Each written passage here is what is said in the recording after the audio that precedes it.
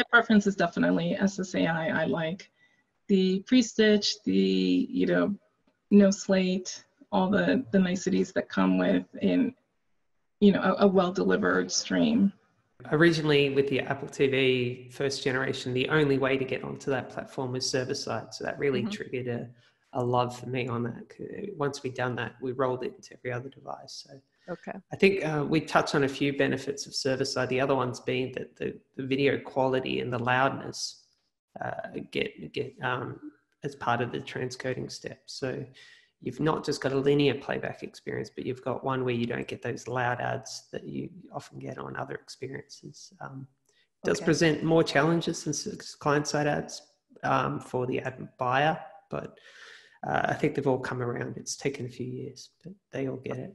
For the most part, server-side ad insertion, without a doubt, is, TV-like experience, because we all run TV. It has to work like TV. That is the best way to achieve that.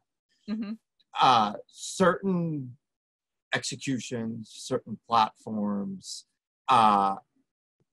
server side might not make sense, and you have to do client side. So if you have your choice, server side, but there are plenty of scenarios where you can't do it, and you got to do client side actual insertion. I think the distinction is where you do tracking, and that's where you can really pivot and do a lot of different ways.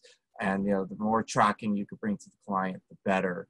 And that really comes platform and device specific on where you can get away with it and can't.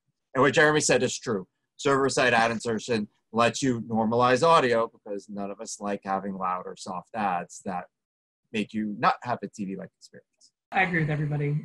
Server-side is the right way to go, given the kind of consumer experience that we're all managing to.